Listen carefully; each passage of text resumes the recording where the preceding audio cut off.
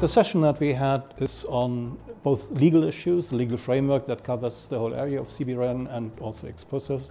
but also the economic impact of these things. Most of the discussions were on legal issues. The question is, should there be a single legal framework, or can we live with a patchwork of different instruments which have different origins and provide different solutions depending on the scenario, the situation, and the context?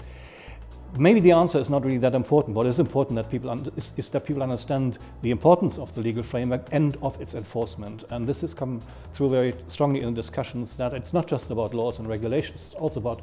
what we do with the laws, how we enforce them, and also how that works at the international level in terms of collaborations and coordination between countries, between different international organizations,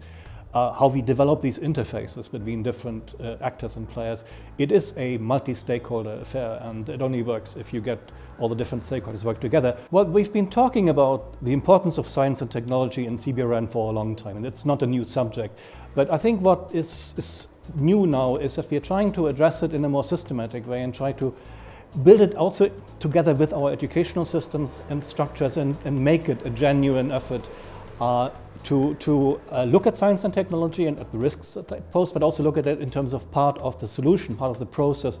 of improving the situation. It is important that these people are all brought together at the national level, but also at the international level, and this is a good example for a first international conference of this sort, which gives us a platform for bringing actors together that don't normally talk to each other, but should talk to each other if they want to do something in the area of prevention, preparedness, and strengthening resilience.